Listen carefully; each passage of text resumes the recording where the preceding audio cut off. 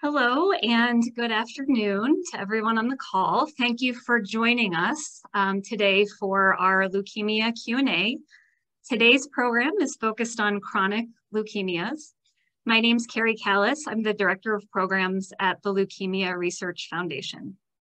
I'd like to take an opportunity to thank our webinar partner, Patient Empowerment Network, and our program supporters, AbbVie, BeiGene, GlaxoSmithKline, and Merck.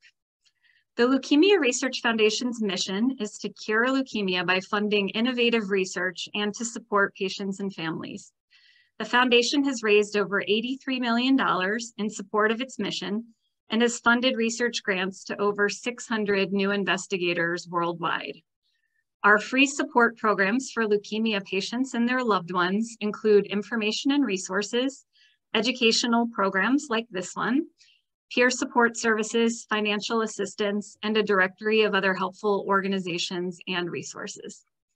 We are, just to give you a little update, we're about to add some additional content onto our website for patients and caregivers in the coming week, so be sure to check that out at leukemiarf.org. Just a few quick housekeeping items for the program today. All participants will be muted throughout the program. If you already submitted a question for the program at registration, please know that we have them and we'll get to as many as we possibly can. You can also type a question into the Q&A box at the bottom of your screen. So not the chat box, but there's a little box at the very bottom that says Q&A. You can type it in there. After today's program, you will be sent a brief evaluation email. So please take just a moment to complete it because it greatly helps us with future programming. Also, this program is being recorded and will be sent to all registrants. We are incredibly grateful to have our expert panel here today. Dr. Deininger from Versiti and the Medical College of Wisconsin, Dr. Kitay from The Ohio State University, and Dr. Thurman from the University of Chicago.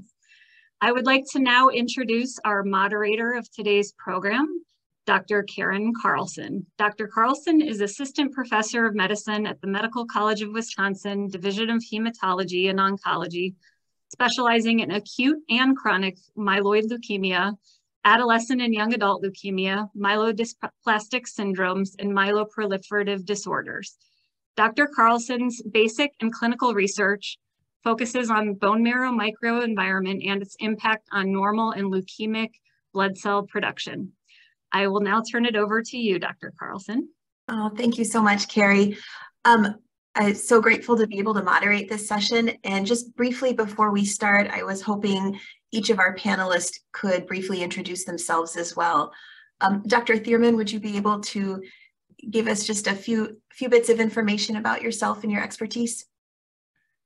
Yes, so I'm Michael Thurman. I'm at the University of Chicago. I have a lab here that studies leukemia and in particular fusion genes in leukemia. And in the clinic, I take care of patients with CLL, CML, AML, MDS, and other blood cancers. I've been fortunate to be involved with the Leukemia Research Foundation for a long time. I received a Young Investigator Award from them at the start of my career and served as the chair of the Medical Advisory Board for a few years. So very grateful to the LRF for the work that they do. Thank you. Dr. Kitay, could you introduce yourself? Hey, I'm Adam Kitay. I'm an assistant professor at The Ohio State University. I'm a clinical investigator and I specifically study chronic lymphocytic leukemia and Richter's transformation.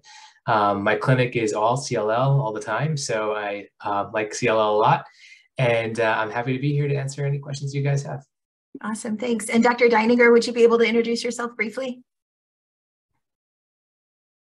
Sure, hi. So I'm Mike Deininger. I'm the director of the University Blood Research Institute in Milwaukee, Wisconsin, and a professor of medicine at the Medical College of Wisconsin.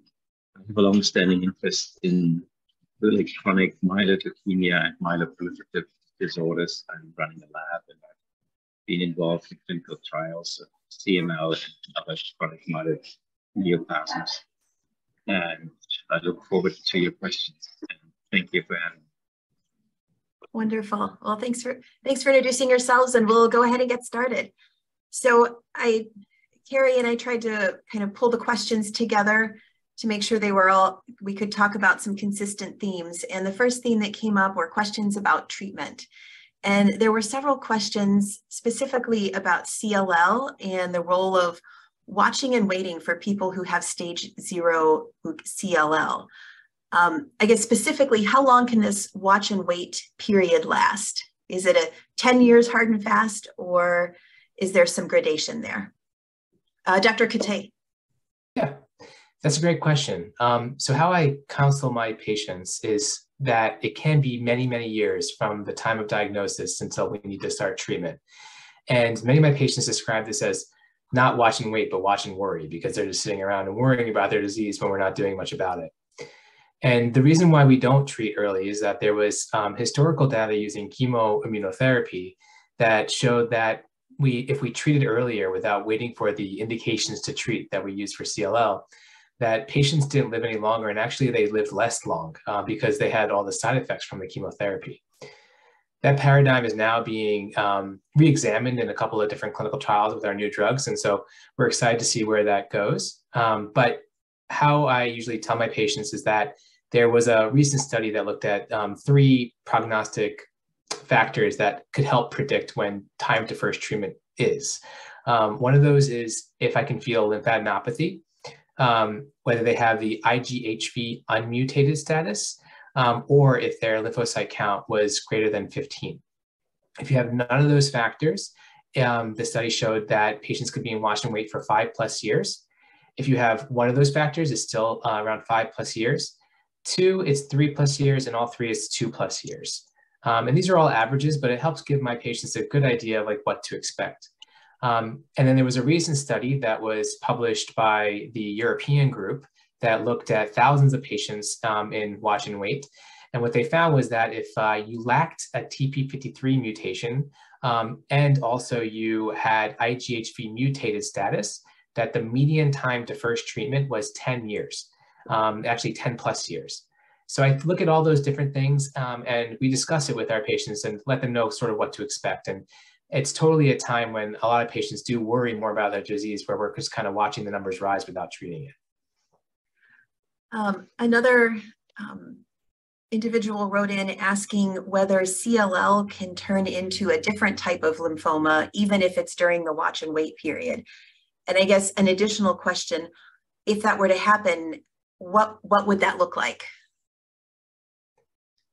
I'll go ahead and keep talking. Yeah, thanks, Dr. So when CLL transforms into an aggressive lymphoma, that's called Richter's transformation, and that's probably what they're referring to. It happens in anywhere from 1% to 10% of patients, and typically it happens when patients are actively progressing and they start new treatment. So it can happen during the watch and wait phase, but it's not so typical. Usually we see it when patients start a treatment. And the reason why we see it then is because they probably had that Richter's transformation occur, and that's why they started to not feel well and why they met indications to treat. And so typically I see that transformation occur when treatment is initiated. And Richter's transformation is an area of unmet need in the world of CLL. And there are new studies that are coming out that look really promising for Richter's transformation. But overall, Richter's transformation is one of those events that I would advise someone to get a second opinion at an academic center if they're not already being seen at an academic center, because it is a very difficult disease to treat. I think I hit all the questions, but I think there might have been one more. I think so. Thank you. That was perfect. Dr. Thierman, I'll throw this one your way. If someone is in watch and wait for their CLL, are there precautions that you would advise for someone who is going to take a trip overseas? Well, or anywhere? Yes, that's a good question. So usually there are very few precautions for people who are in watch and wait. I do think that people with CLL are at higher risk of infections. So I would counsel, certainly when on an airplane or going out, that it would be advisable to wear a mask as much as possible. I think it's important to make sure that you're up to date on your COVID shots and the booster. But other than that, I think, most people in watch and wait, are able to do most things without restrictions. Wonderful. I may take a lead from your mention of being up to date on vaccinations and segue a little bit to COVID and chronic leukemias. And I guess I'll send this back to Dr. Thierman again. What do you recommend in terms of booster vaccinations, especially, or anyone who would like to answer, especially, do you recommend a second bivalent COVID vaccine? Well, that's a good question. I recommend that everyone receive the first bivalent booster, and it looks like the recommendation is going to be yearly in terms of getting a second bivalent booster shot. That's still a little bit in flux. I also would say that for people with CLL, that if they do test positive for COVID in general, I recommend that they take Paxlovid, except if they're on medications that have drug reactions. So that's something that you need to check with your provider. Sometimes a drug can be held for a few days, other times not. But in general, we try to, make sure that everybody with CLL gets treated and also, of course, vaccinated. Do you worry that the vaccine could make the leukemia worsen or relapse? Not at all. I don't think there's any reason to think that there's any risk at all from the COVID vaccine in terms of relapse or progression. I think, there are people out there who've tried to scare people about the COVID vaccine, and I think that's very unfortunate. One thing to remember is that if you have CLL and you get the vaccine, it is normal to develop lymph nodes on the side that the patient got the vaccine, which can be very scary for our CLL patients because they'll think that their disease is progressing. But it will go down. The lymph nodes do typically go down after the vaccine. There is no concern that it'll make the lymphoma or the CLL get worse. And the other point there too is that whenever one of our CLL patients get an infection, they have more white blood cells than a normal person. So we do typically see the white blood cell count go up and then come back down after an infection or even potentially a vaccination. And that's just because you just have more white blood cells in your system. So that's why you react that way. So if you do get the vaccine and your lymph nodes do increase on the side of the vaccine, they should get better, but certainly consult with your doctor as well. Awesome, thank you.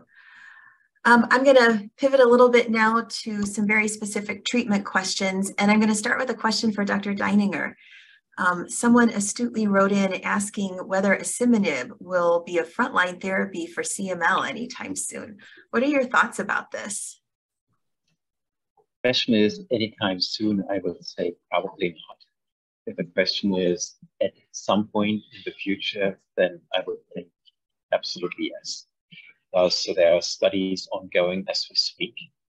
I think it's safe to assume that these studies will show that it's highly efficacious and well-tolerated agent, but these trials just have to run their course until the company can make an application for approval. So how far that's out, always hard to tell. A couple of years, 2 to 3 years perhaps. Got it, thank you. In terms of CML, are there other new therapies that patients should be aware of? There are several other new TKIs, tyrosine kinase inhibitors, that are seeking regulatory approval. I do not personally think that they will really change the game here because there are more me-too drugs that will not really add to the armamentarium. We'll have to see where it goes. Some of the data are still immature, so maybe there's a positive surprise here and there. We'll have to see. So I don't think anything fundamentally different is on the way at this point. All right, thank you. A similar question for Dr. Kate. Are there new therapies coming down the line soon for CLL? Yeah, I think one of the most promising therapies that we're all excited about is a drug called pirtobrutinib. So right now, one of the main drug classes that we use to treat CLL are something called the BTK inhibitors, and that's ibrutinib, acalabrutinib, and the recently approved zanubrutinib. And we consider ibrutinib the first iteration of the BTK inhibitors, and then acalabrutinib and zanubrutinib as a second generation BTK inhibitors. Acal and zanubrutinib are both safer than ibrutinib. And now we have a new drug that just got approved for mantle cell lymphoma called pirtobrutinib, which also targets that same protein, the BTK protein. And it works in a way that it binds slightly different than the first and second generation BTK inhibitors. So it was developed specifically for patients who are refractory to those first and second generation BTK inhibitors. And the reason why I say I'm excited about this drug is not only will it work for patients who have progression on one of those first or second generation BTK inhibitors, it also looked like it was remarkably safe in a very large trial. And so I think that drug specifically will allow us to treat patients with BTK inhibitors for an even longer amount of time. And given its safety profile, I think that's why I'm really excited about it. Oh, that makes sense. I guess a question I'll throw towards Dr. Thurman. How does the presence of a TP53 or a deletion 17p impact your choice of treatment for CLL? Well, that's a good question. It used to be that would help determine whether or not someone would respond well to chemotherapy. With the newer drugs that we have, the BTK inhibitors that Dr. Kate was just talking about, and venetoclax, that's less of an issue. In general, the TP53 or deletion 17p mutations are thought to confer a higher risk for progression, but the patients who have these mutations are still responding very, very well to the new therapies that we have in CLL. Oh, wonderful. I guess for either of our three participants, we had an individual write in who had been undergoing treatment or has had a diagnosis of CLL for many years and back in the age of FCR, and they've moved through several other therapies, including ibrutinib and venetoclax. I guess the question is kind of what are next? I appreciate we're not going to render treatment decisions for an individual, but certainly thoughts for people who may be in a similar position. Kind of what would be your armament for next choices for them? I can take this one. So I think if someone has already relapsed after both a BTK inhibitor as well as venetoclax, they certainly should get a second opinion at an academic center. So in terms of simply drugs that you can use, unfortunately, there's not much out there that really works in this scenario. There are a couple of things that can be done, but most of them are off-label. So I have combined BTK inhibitors and venetoclax for these patients and recaptured responses. So combining ibrutinib, acalabrutinib, or zanubrutinib with the venetoclax seems to work. Ultimately, though, they likely need to be considered for a stem cell transplant at this point, which is an option. But certainly there's a lot of clinical trials options out there if they can get connected. That drug that I just talked about, pirtobrutinib, is now approved for mantle cell lymphoma. So oftentimes when a drug is already approved for another indication, you can apply for off-label use, especially with the amount of data that supports pirtobrutinib with CLL. I can imagine that you could get it as off-label use in this scenario as well. And then there are other options for clinical trials in CAR T-cell therapy for patients who have progressed on both those agents. And lastly, the last drug class that could potentially be used are something called the PI3 kinase inhibitors. But recently, it's hard to access those drugs because there was a meeting at the FDA where they took most of them off the market. But you still probably could get a drug called idelalisib if you wanted to. But that drug also hasn't been very well tested in patients who have already received the primary therapies, the BTK inhibitors and the BCL2 inhibitors. So in summary, I think that patients who are progressing on both those drugs should definitely be seen at an academic center to consider a clinical trial. And if not, I would probably combine the two, but obviously these conversations need to occur with their local provider as well. And it sounds like an additional evaluation for any lymph node that may be changing in character, suggesting fundamental changes in the disease course as well might be useful. Again, at an academic center, like you suggested earlier. Yeah, so if somebody is progressing with lymphadenopathy alone, meaning their lymph nodes are getting bigger without a elevated white count, something I get concerned about is, did they transform to Richter's transformation like we talked about before? And that is treated much differently than CLL. And so if there's a concern that someone has Richter's transformation because they have big lymph nodes, they're having terrible symptoms, they definitely should be evaluated and get a biopsy to look to see if that has occurred or not. No, thank you. I guess I'll throw this out to all three of you. In terms of side effects now for some of the CLL therapies, or actually CLL therapies that may be used in other malignancies as well, are low platelet counts, low neutrophil counts, anemia, is that something that can be expected either at the beginning or long term with people treated with venetoclax?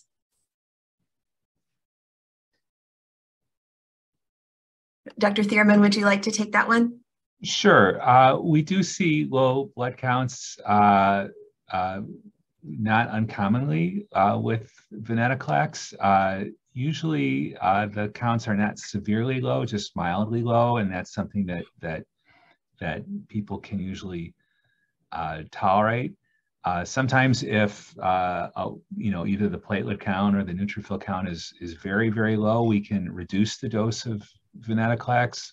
It's also important to look and see if there are any other drugs that are affecting the metabolism of venetoclax. So sometimes some antifungals can affect the dose that should be used. So that's important to keep in mind. So again, it depends on the individual situation, and it's hard to know without seeing what someone's been treated with and what their blood counts are to make a specific recommendation. But those are the general ways I look at it. Oh, thank you very much. And same thing, anyone who would like to comment on this next question. Is ibrutinib safe for people who are on anticoagulation? I know there's a lot of people who may be on blood thinners for a blood clot or even a very common condition called atrial fibrillation. Is this a safe combination? So we do not give BTK inhibitors with warfarin, so it's actually contraindicated to do. So anything else but warfarin is okay. However, I do get worried as patients add on anticoagulates. So for instance, if someone has a heart attack and is on an antiplatelet plus Plavix plus a DOAC or something like that, and a DOAC, I mean a direct oral anticoagulant in apixaban or rivaroxaban, and they're also on ibrutinib or another BTK inhibitor, that's what starts to get me a little bit worried when they're on multiple different drugs that can lead to bleeding. That being said, I have done it. It's not a reason to stop it, especially if they're going to be on these blood thinners for a time-limited situation. So it really depends on patient to patient. But I would say that surely no warfarin for sure with the BTK inhibitors. But if someone is just on apixaban or rivaroxaban for their atrial fibrillation, I've done that a lot.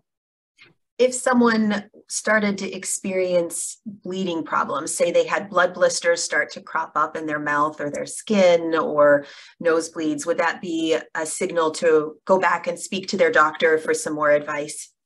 100%. Awesome, thank you. All right, I'm gonna move next to another form of treatment, being hematopoietic cell transplantation. We had several questions, one of which was specific to CML. And I may throw this to Dr. Deininger. Is there a point after a allogeneic stem cell transplant or cell transplantation in which patients no longer need to be tracked or have blood work to monitor for their CML to relapse? Well, that's a really good question. I would answer, it depends on in which state of disease the transplant was done, when this was a very high risk situation, say transplant in or second chronic phase after plastic transformation, then I would think it's wise to monitor BCR-ABL long term, just to pick up an early relapse, which actually has been described up to 80 years post-transplant. On the other hand, if a transplant was done in chronic phase, maybe failed 1 or 2 TKIs, and patients have been consistently negative by PCR, have found chronic graft-versus-host disease required.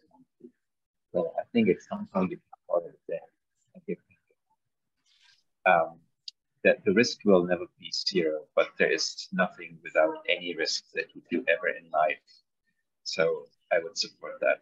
Maybe after 5, 6 years, I would think it could be done. Got it.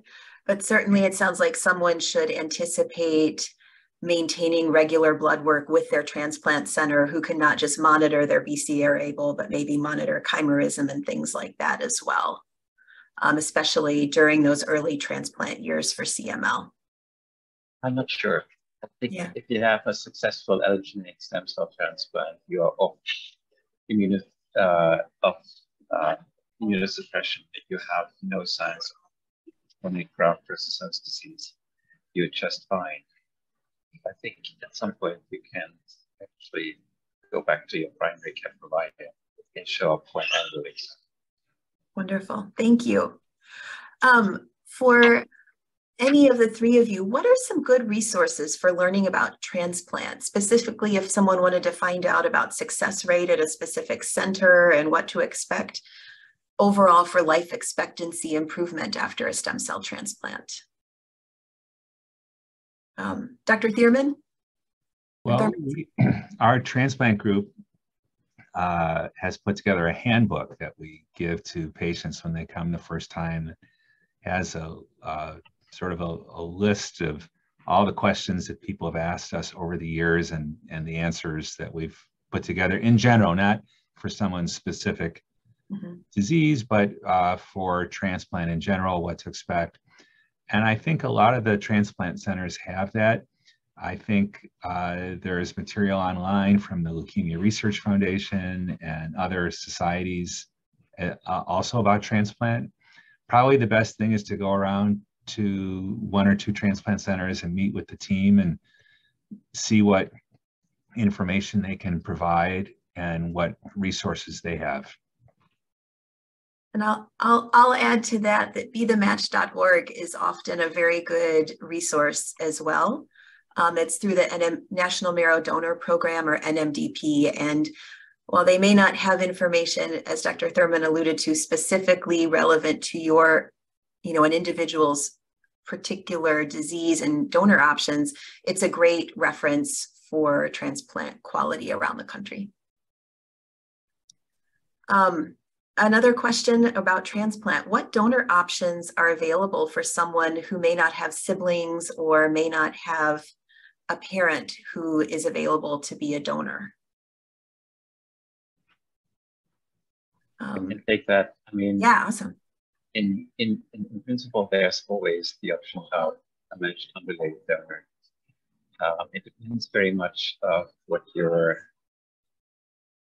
ethnic background is, what kind of probability there is that you will find a good or an acceptable match in one of the registries.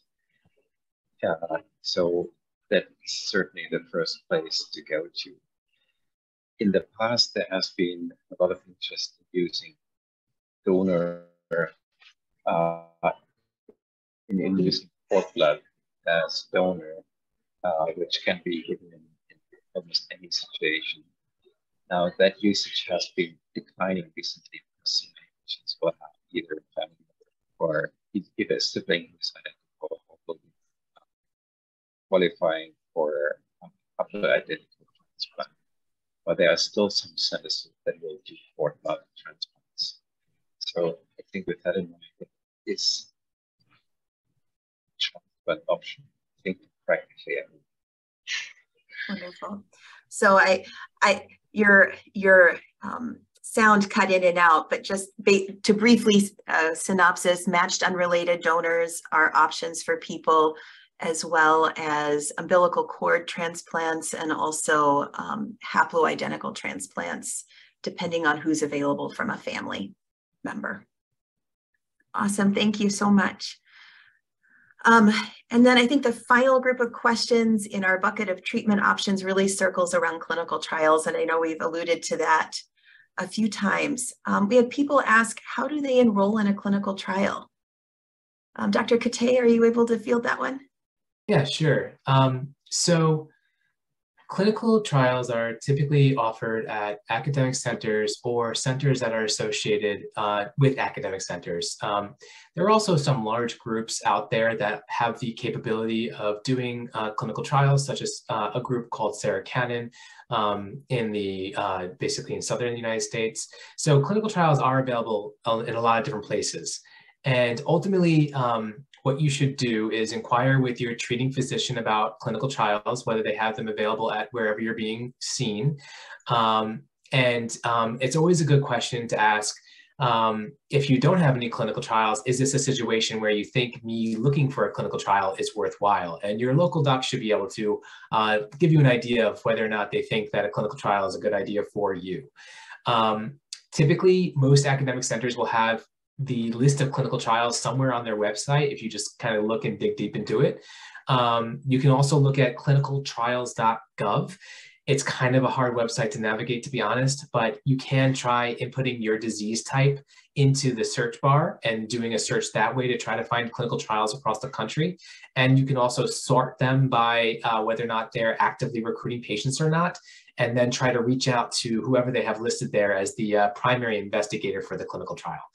But there's all sorts of clinical trials. I think start with your treating provider first to determine whether or not you are somebody that he or she thinks should be on a clinical trial.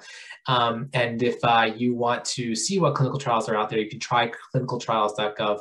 But as I said, the website's a little bit wonky. So I would try maybe your local academic center, whatever's closest to you, to see if there's clinical trials in your disease type. Wonderful, thank you.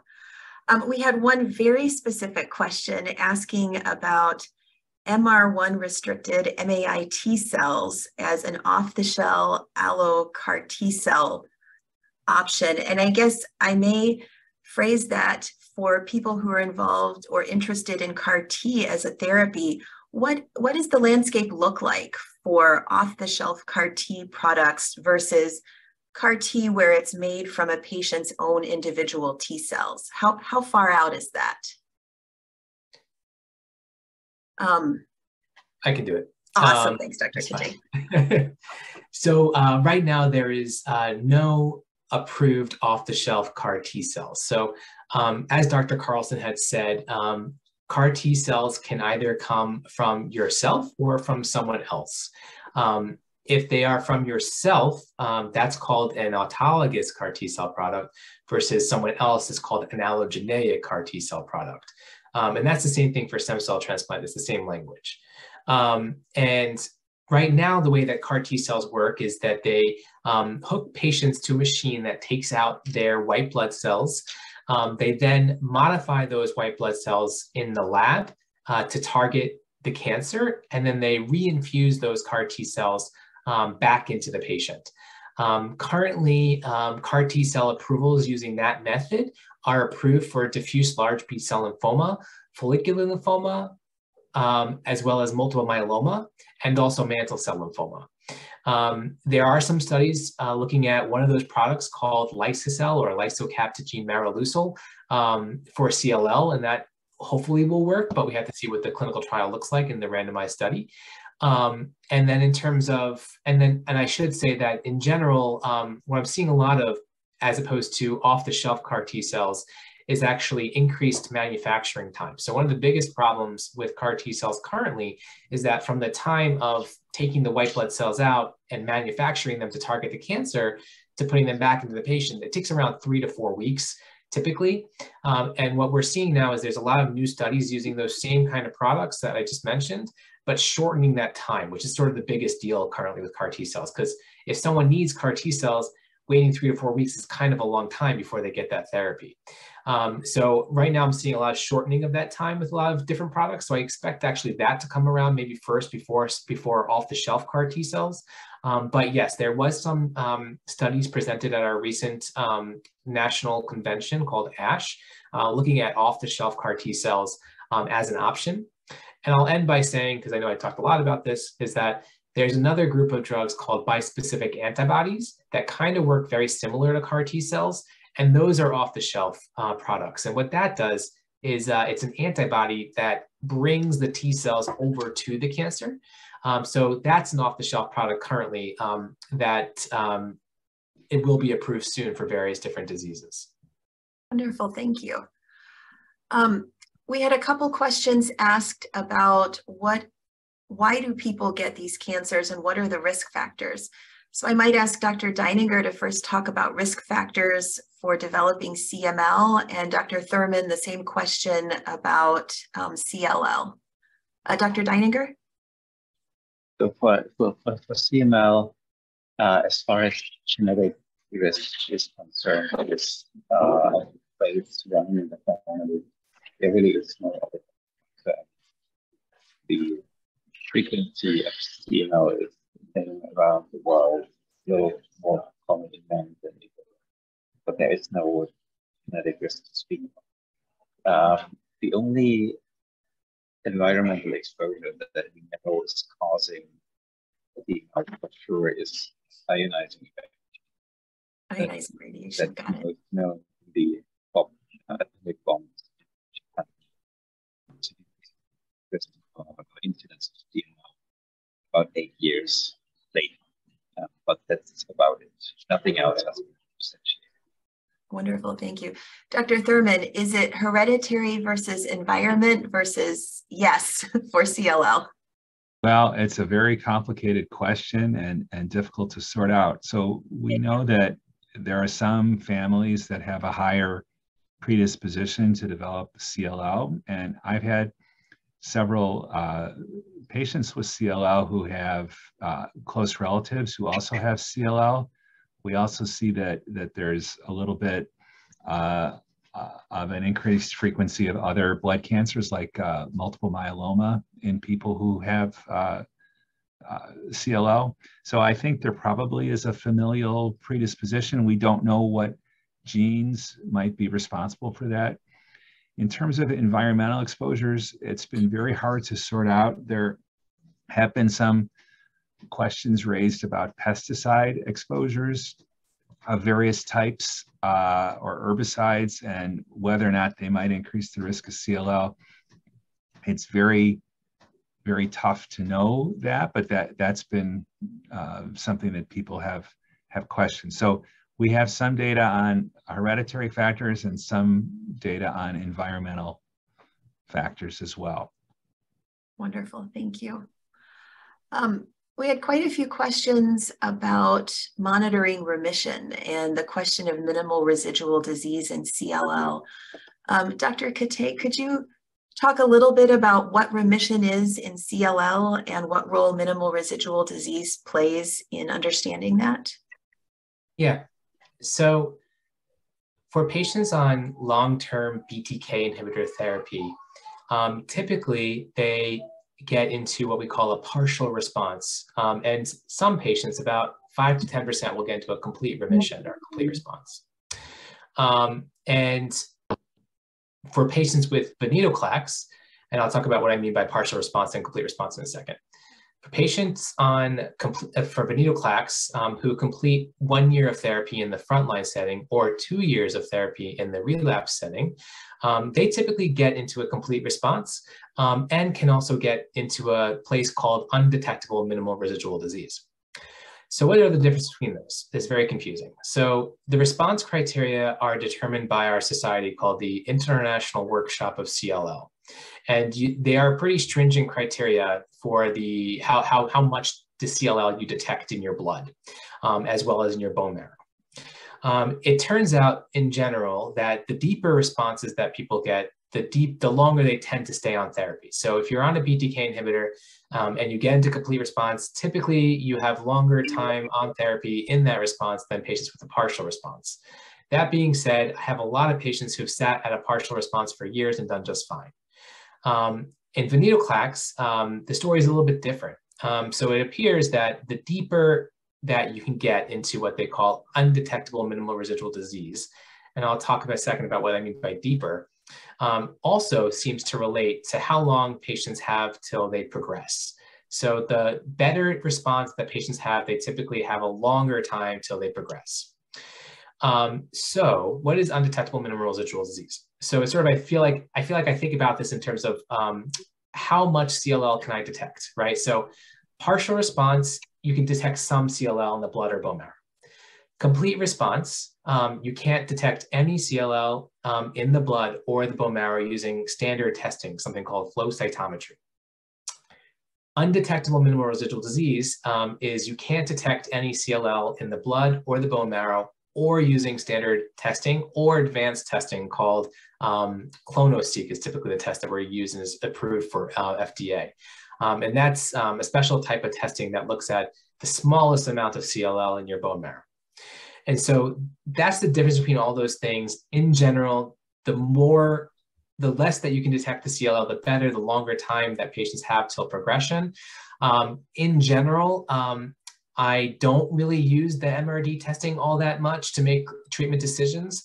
A situation where I would consider using it is somebody who is on time-limited venetoclax therapy, either for 1 year in the frontline setting or 2 years in the relapse setting, who is particularly high risk. So they might have those features that we mentioned earlier, like a TP53 mutation or a deletion 17p mutation, and they're really worried about coming off. That's somebody that I might use the MRD testing. And if they're undetectable on the testing, then I would take them off.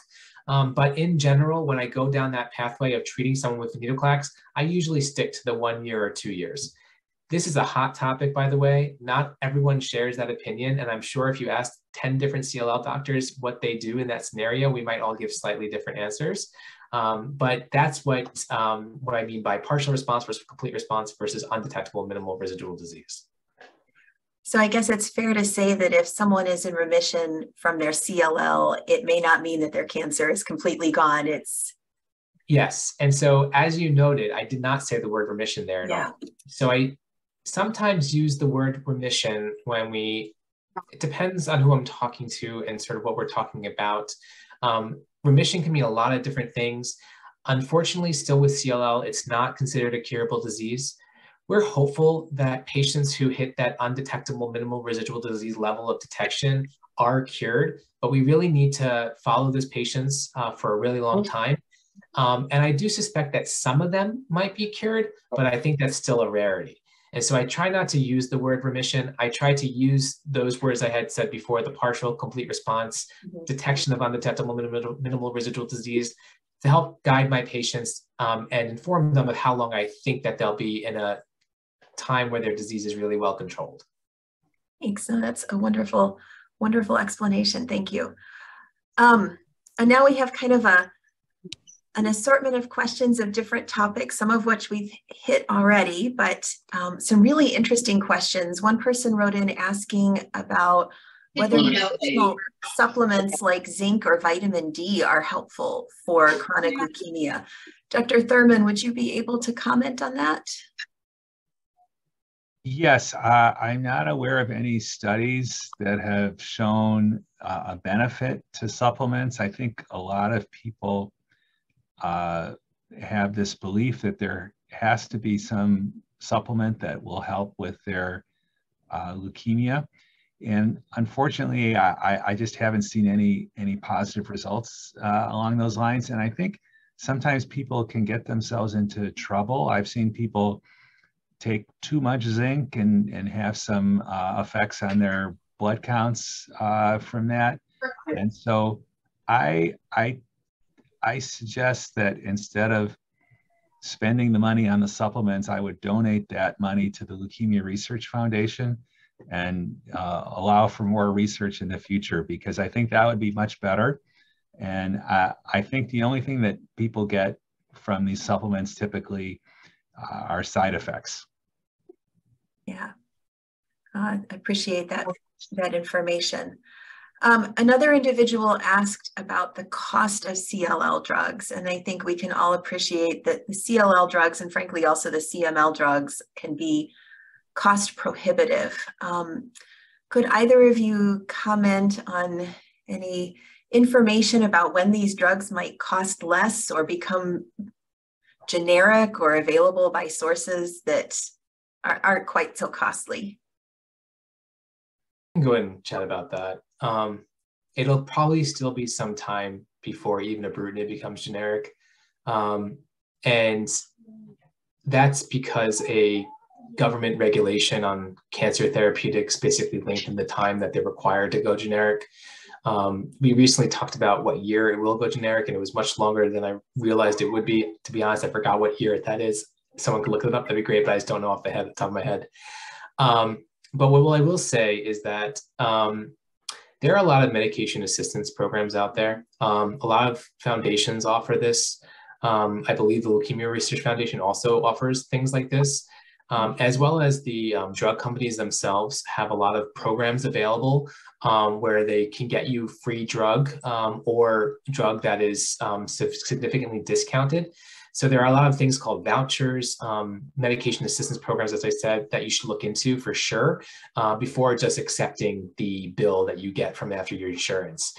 Especially for lower wage earners, there are very much available options out there for patients to get these drugs covered. So make sure to exhaust all of your medication assistance program options before paying for any of these things. And do you think patients can be directed towards those from their oncologist's office? Yeah, so certain oncologist offices are more equipped to do this than others. I know at OSU, we have an entire group that's dedicated to doing medication assistance. I'm sure they have that at UChicago and Wisconsin as well. And so this is another reason why getting a second opinion does matter. So for instance, I've had patients who have come to me from 3 hours away just because they can't afford the drug, and then we get the drug covered underneath our own programs. And then typically if I can't transfer that program to the local doc, what I'll do is I'll be the prescribing physician, and I'll see that patient maybe every 6 months and let the local doc see them in between for blood draws. So maybe I wouldn't see them as often as I would someone who I'm taking primary care of. But I do this a lot with some partnerships across Ohio and other states for patients if I can get the drug cheaper here at OSU. So that's certainly an option as well. Thanks. Another question, someone wrote in and asked whether myeloproliferative neoplasms such as myelofibrosis are considered chronic leukemias. I guess you could consider them chronic leukemias. It's just that traditionally we gave them different names, but they are very... Dr. Deininger, it's a little tough to hear you. I apologize. Okay, so is it better now? Yeah.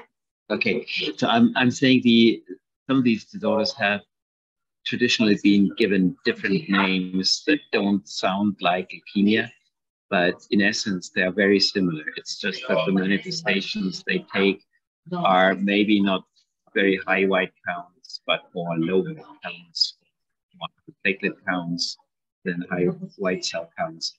But in principle, all these diseases are related to each other. They are coming out of the bone marrow where stem cells acquire mutations that essentially work like growth factors. They tell the cells to grow too fast and over time overgrow cells.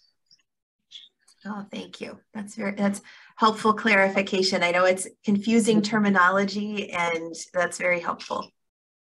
I may turn a little bit to some of the questions in the Q&A box. A few of these we've already addressed. There was a question about MRD testing for someone with CLL. And then there was another question about side effects of ibrutinib versus acalabrutinib. I think we touched on it a little bit. I guess specifically, does acalabrutinib have some of the bleeding risks and other side effects that ibrutinib has? Yeah, so there was a recent study called Elevate-RR that compared ibrutinib to acalabrutinib. And what they found, and this was for patients with high-risk disease, so they had to have either deletion 17p or something called deletion 11q. And the primary point of this trial was to determine if acalabrutinib was safer than ibrutinib. And it turned out it was. There was less risk of basically all the side effects, hypertension, atrial fibrillation, and bleeding. And so in general, this was in my opinion, practice-changing trial, where unless I'm putting someone on a clinical trial where they'll receive ibrutinib, I use acalabrutinib or zanubrutinib as standard of care. And I think a lot of my colleagues do the same thing. And so it's a very rare situation that I will put somebody on ibrutinib as standard of care. Maybe it's a cost thing, like we talked about earlier, where for some reason I can get ibrutinib for a cheaper cost or something like that. But unless they're going on a clinical trial, all things considered equal, because of Elevate-RR and then the other study which compared zanubrutinib to ibrutinib, which is Alpine, which just came out, which also showed that zanubrutinib was safer than ibrutinib in a different population of patients. In general, I'm no longer using ibrutinib in frontline patients. Got it. And the individual who wrote in is a singer, and they're specifically asking whether either of these medications could impact their ability to sing. Not that I've heard. And so typically we don't see things like change in, so one of the things that we do see sometimes in clinical trials, which is a funny word, is dysgeusia, which means altered taste. So when someone has like altered taste, I typically would think that they have dry mouth or something like that. I haven't seen that anything like that with the BTK inhibitors in general. Oh, wonderful, wonderful. Another question about whether a patient with CML should regularly wear a mask. For all practical purposes, you should just follow what a normal individual. There is no risk, no evidence that risk is increased for CML patients, unless you have active disease and you are in accelerated phase of last phase. Otherwise, just follow what you would do with no CML. Got it. So for someone with CML whose disease is under control and who's in chronic phase, probably no extra precautions necessary above what's currently being recommended. But for someone with accelerated or blast phase disease, obviously going through different types of therapies, that might be different. Dr. Thierman, what's your recommendation for people with CLL and mask wearing? Well, so people with CLL are at risk for getting viral infections. I mentioned this before. So I do recommend that CLL patients wear a mask whenever they're exposed to other people and to try to limit contact. I know it's getting difficult as people have wanted to put COVID behind them. But I do think people with CLL have to be a little bit more cautious than others still. And as I mentioned before, make sure you get the booster. And if you do develop symptoms of COVID, get tested right away and hopefully get treated with a drug like Paxlovid. If someone with CLL comes in contact with someone with COVID, but does not themselves yet, or I guess is not exposed, but kind of concerned about their risk of contracting COVID, is Evusheld something that is in the realm of options for someone with CLL? Well, that's a good question. Last year, we were giving Evusheld to a large number of our CLL patients, but unfortunately, it looks like the activity of Evusheld against the newer Omicron variants is very low. And so this is something that happens with COVID as it evolves over time. It doesn't look like there's much benefit to using Evusheld anymore. So we've pretty much stopped doing that. I don't know what they're doing at other centers. But fortunately, Paxlovid still continues to work. So if someone is exposed, they could just do a daily COVID test. And if it's negative, they're fine. And if it turns positive, then they could call their physician and try to go on Paxlovid, which still works against the Omicron variants. Wonderful. Dr. Q+A, it sounds like someone is very interested in your discussion of pirtobrutinib, I'm saying that all wrong, Do you have any thoughts about how long it may be before it's approved for CLL? That's a great question. I don't know. I hope soon, but I really have no clue. So we're not counting on days. No, no, but I'm hopeful maybe by the end of the year, but wonderful. I've said that before about other things I've been wrong, so I try not to guess anymore. Understood. All right. I think we're making it through the questions.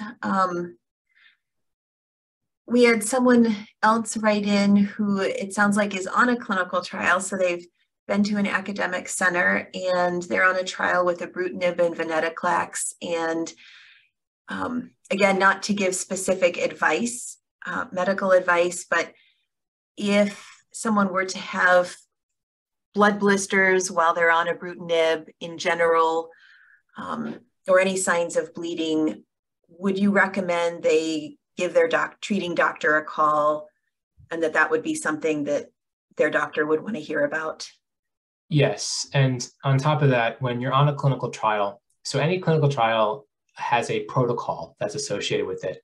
And basically the protocol is this very large document, very dense, about 100 to 150 pages sometimes, that outlines basically every expected scenario that could happen on the protocol. And so there's usually some very specific wording, especially regarding bleeding and ibrutinib, outlined in the protocol that the treating provider has to follow. So if you're having any bleeding events while receiving a BTK inhibitor, whether it be ibrutinib, acalabrutinib, and zanubrutinib, definitely get in touch with your treating doctor. Wonderful, thank you. Carrie, I think we're coming near to the end of the session. Yes, thank you very much. So as we wrap up here, I just wanted to thank all of you, Dr. Kate, Dr. Thurman, Dr. Deininger, for being panelists and for letting us grill you with questions, as well as giving up part of your Sunday for patients and caregivers. And Dr. Carlson, you did a fabulous job as our moderator, so thank you so much for that as well. Just a reminder about the evaluation I'll be sending right after this. And also there were a few questions I was trying to write in the chat. I hope many of you saw that we will be sending a transcript as well as the recording. So if there is a certain like drug name or something that you missed that you were trying to take notes, you will be able to see that later. We'll do that to the best of our ability. And then also I wanted to mention that we will be having our acute leukemia Q&A on March 5th. So certainly if you know of any patients or family members or caregivers who would benefit from that program, you can have them register. And last but not least, there were a few different website resources and other financial assistance type resources mentioned today. I will try to link those along with the transcript as well when we send it out so that you can access those resources that were talked about today. So thank you again to all of our fabulous expert physicians for giving of their time. We greatly appreciate it. And have a great rest of your Sunday, everyone. Thanks. Thanks. Thank you very much. Take care. It's good to see you. Thank you.